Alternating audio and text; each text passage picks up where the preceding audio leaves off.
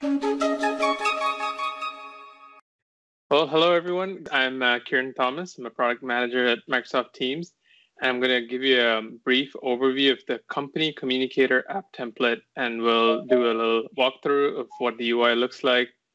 And yeah, hopefully show you the first of many more app templates to come. So before we jump into the demo itself, a little overview and reminder of what app templates are. So the app templates, you can think of them as packaged apps that are open source, available on GitHub. They're ready to use, and you can deploy them with minimal configuration, almost like ready to go. So they have a lot of the extensibility points and how to use the Teams platform examples built in. So you can learn a lot about how the Teams platform works, and they're meant to be easy to deploy. And they're also built to meet our team's engineering standards. And if you look at the graph on the right, you can see where we kind of position our app templates. They're they're kind of in the middle of the ability to customize and time to realize. Like they're pre-baked and ready to go, but they're also customizable. You can change the branding, you can change the name, you can add more features, whatever you like. But at the same time, they're not. You host and you deploy it yourself. And just to summarize, like the key benefits of this are, this is ready to go code. You have to do minimal configuration to be able to get it to work. And you can add your own colors or names to this app and package this in your own and deploy it within your Teams app store. And then they're also built with privacy and security in mind. So you control the data, you control the app and how it changes and how it's maintained. And over time, it's not as much manual intervention required because it's ready to go. So now jumping into the app template that we'll be talking about today, it's called the Company Communicator. And the intent of this app template is to help communicate with different communities or teams within your Teams organization. So the most common use case that we hear our customers talk about is to use it to help with Teams adoption or to give ideas on how to best use Teams. But you can do it for any kind of company announcement. You can talk about learning or development, any ideas like that. So the idea is you can compose a message just like you would like composing an email, figure out who you're going to send to, select those, we'll walk you through some of the options. And then you can send it either as a chat, or you can post it to a Teams message, or you can send it to the entire Teams user base. And with that, let's jump right in. Here's the Teams environment opened up on my browser. And we're in, let's pretend that we're the IT communications team within the Contoso company. And I've already installed the app as a tab into a team of folks that I work with. So let's pretend that this team called Contoso IT Admins has all the different folks in here that would be involved with creating these messages and sending them out. And I'm also part of other teams myself. And as you can see, the company has pinned the app on the left navigation bar. And this is something that you can set with the app policies. You don't have to pin this. This is an optional thing. If you want to pre-install it for all your users, you can do that. Otherwise, you can also set it so that your users go and install it from the app store, so from your company app store. And so let's jump right in. And because I'm an author, I want to create a new message that I'm going to send. And today, I've decided I want to help users in my tenant with the Teams tips and tricks. So I'm going to call it Teams tips and tricks. And I have the ability to add a header image. So I'm going to paste in a nice header image of Microsoft Teams to kind of make clear what it's going to be about. And this is the body of the message. So you can add in whatever you'd like. So in this case, I'm going to say, here are some tips and tricks on how to use Teams. And let's say I have like a bulleted list of a bunch of stuff. And I have the ability to kind of sign off. And let's say I am the Contoso IT team. So I'll just leave that there. And have the ability to add a button at the end to learn more about this. So this is the button title. And let's say I have found either an internal site or I've just found this external site that has some cool tips. So this is my message, pretty simple, pretty straightforward. I'm going to go ahead, and this is the cool part here. I have 3 different options I can choose to send it to. So I can either send it to a particular, I could post it to a channel of a particular team. So now I have all the options of teams that I can send it to. And these teams that you see right here are available because they've installed the Company Communicator app within their team. So if you install it within your team, you can use this to send to them. So let's say I'm sending this to new employees in the organization. Instead, we're not going to go through it now, but you can also send it as a one-on-one chat in the same group instead of posting it to a channel, or you can also send it to everyone in the entire your organization. So it'll send it as a chat to everyone in there. So now I save it as a draft, looks good. And then before I send it, if I want to preview this, I can also do that. So I can go to this preview option under my draft messages. And if I click that, it'll send it and post it to this channel itself. So if I go in here, you can see it got posted. This is what it's going to look like for my users. Let's say I decide it looks good.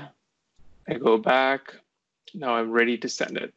Before I send it, if I want to edit it again, I can do that. If I have a draft, I can duplicate it and it'll create a copy just like that. But now let's pretend we're ready to send. So I'm going to send it to all the new employees and hit the send button.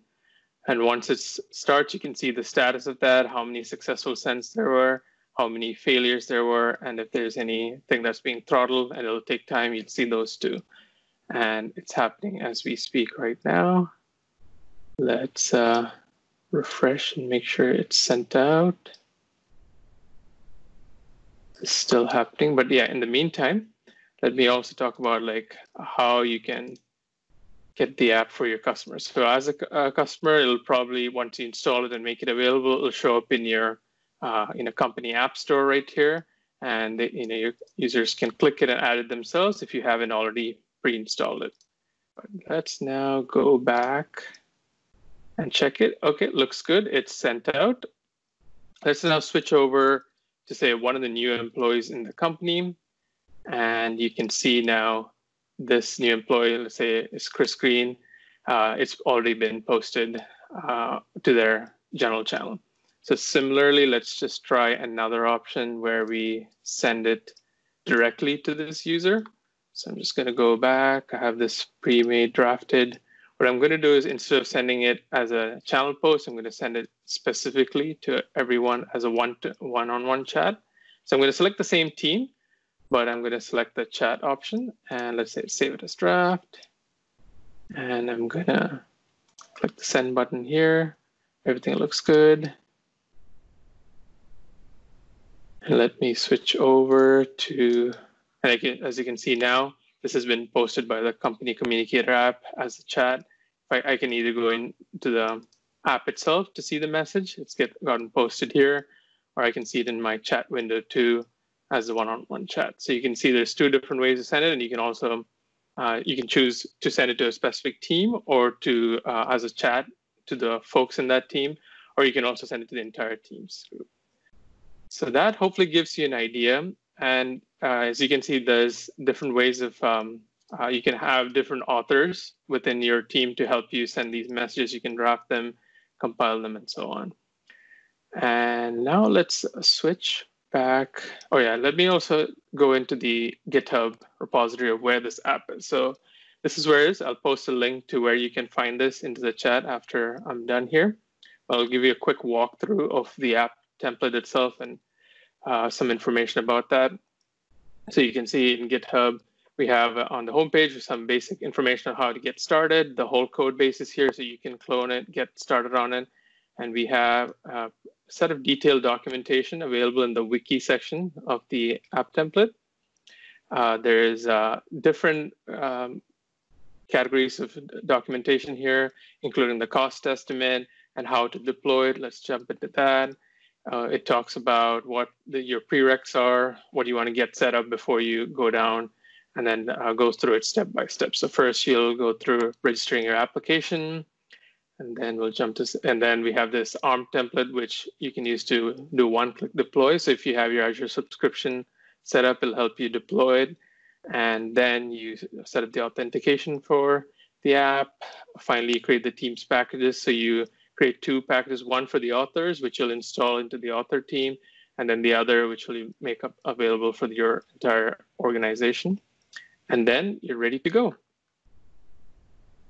Let me also go back here and show you this page, which I like. If you're curious about how this app was built and what the components are, we have the solution overview page that you can take a look. It gives you a detailed overview and an architecture diagram of what the different components are. So if you have ideas on customizing it, changing it, adding new features to it, feel free to take a look at this. And also wanted to share an update that I'll share at the end of my demo on this thing. So now switching back here. So that was the end of the demo. So really, if you have any other questions, let me know, but I wanted to cover some of the frequently asked questions. So the security of this app, you might be wondering how that works. It's, we make sure to build it to ensure that it meets basic security and privacy standards.